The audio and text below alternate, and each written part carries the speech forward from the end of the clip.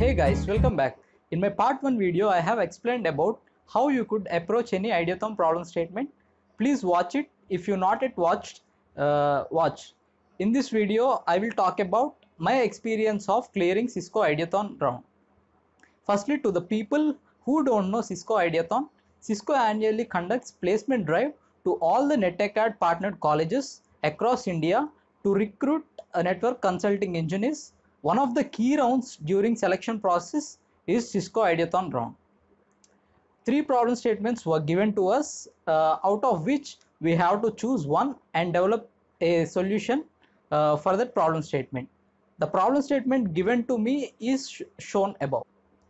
Use connected technology to solve business problems seen in unorganized sectors.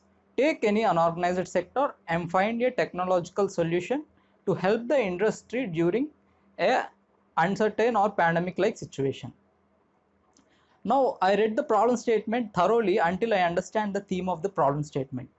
So I understood the theme is, in any pandemic situation, one of the most affected sector is unorganized sector.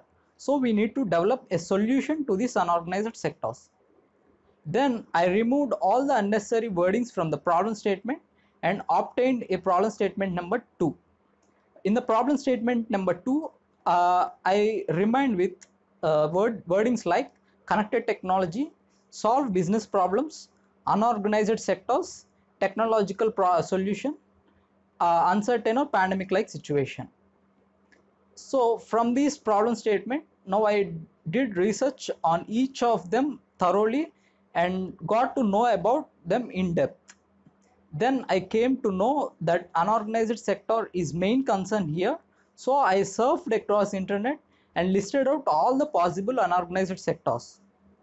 Nearly I listed 40 unorganized sectors, and from these 40 unorganized sectors, in the first pass of elimination, I removed all the areas where there is a decent solution already existed.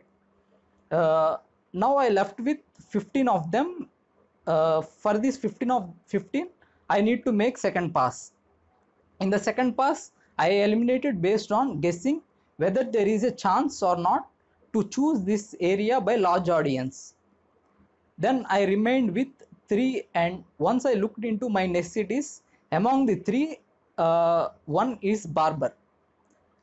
That time, because it's been long time I get haircut, then so I have chosen barber and designed a solution of making him to come to my home to do haircut.